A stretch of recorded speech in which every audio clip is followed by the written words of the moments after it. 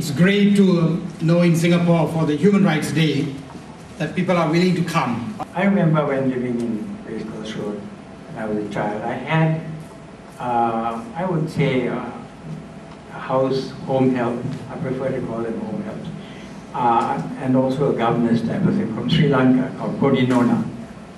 I knew her very much and very closely for about till I was 3. Then she went back to Sri Lanka, at that time Ceylon. And I then remember as a young person going back to Ceylon so many years later. And as I was in the garden with my cousins playing, I must have been about 15 at that time, I found someone standing at the gate with a child in her arms.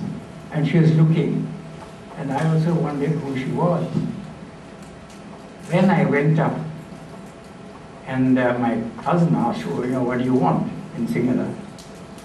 And she looked at me, and she said, Ronnie,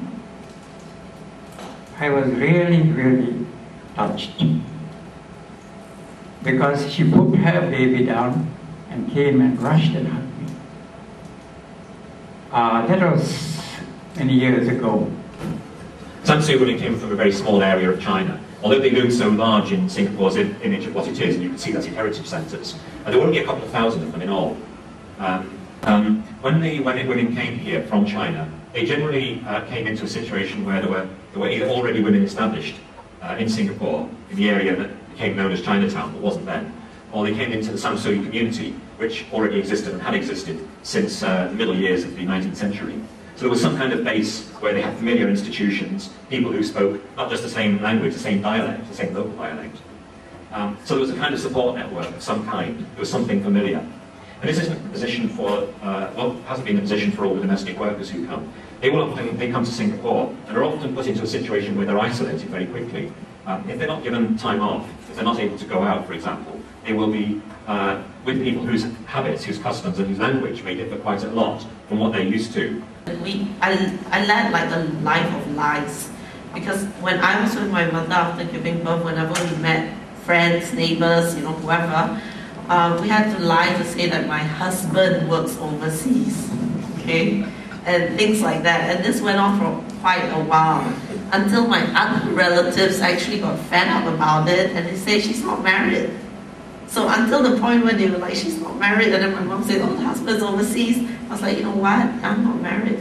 Because it's always struck me that, while all this is going on, and the last, especially since 2004 and even before that, the government talks a lot about the low total fertility rate and how they need to have more babies and get more women to have more babies.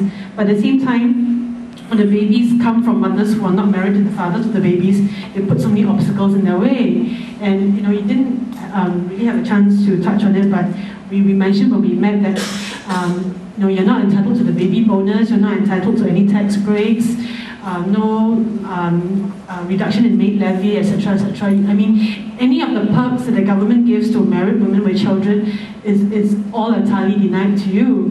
And even maternity leave, if you don't fall under the Employment Act, you don't even get maternity leave, because you don't get the extra third month for sure. And if you're employed in an executive or managerial or confidential position, you don't get maternity leave at all. I've been on my own for a very long while.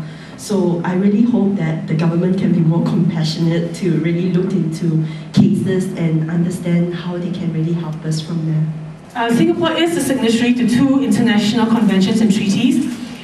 CEDAW, which is the Convention on the Elimination of All Forms of Discrimination Against Women.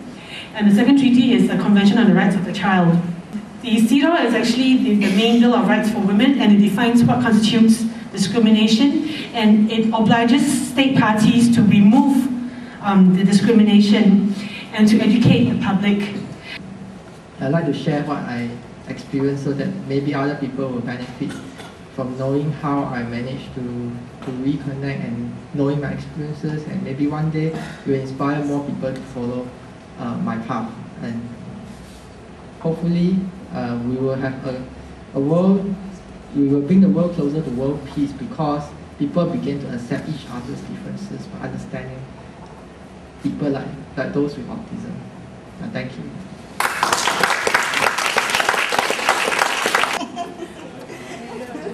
Okay, the body is forming, but the head is away from the body.